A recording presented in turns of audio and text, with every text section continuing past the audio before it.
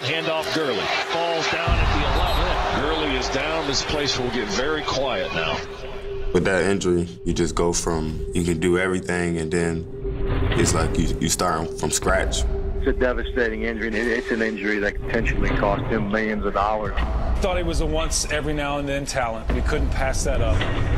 When the Rams took me with the 10th pick, I didn't know I was going to go that early, but, I wasn't surprised.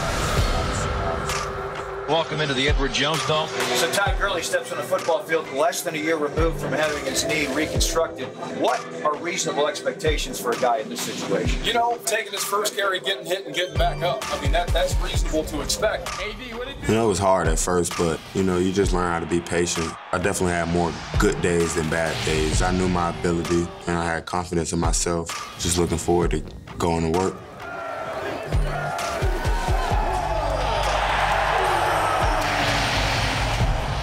Being a running back, it's definitely a physical position. The one thing I do worry about is the one thing he hasn't done since Georgia, is contact. He hasn't been hit.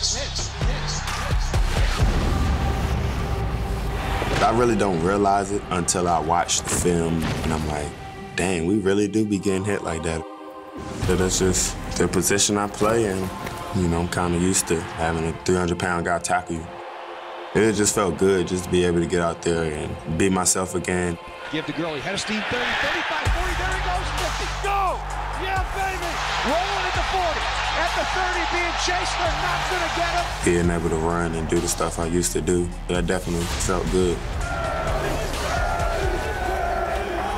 I never was hesitant with my knee. I always had confidence in it, so I never really even thought, about re-injuring my knee or anything like that. Leaping for the end zone, touchdown, Todd Gurley. All the success I'm having now is, I don't think it felt impossible. It might have shocked me as, how soon. I'm headed straight for the castle. Gurley is rolling here in the NFL. Like I said, I put in the work, my whole life leading up to this point, so it's no surprise. As a team, I feel like we're still in it, until somebody tells us otherwise. Trying to turn the corner, touchdown, Tavon Austin. So we just got to move forward and just keep working hard, and we're still going to fight every game.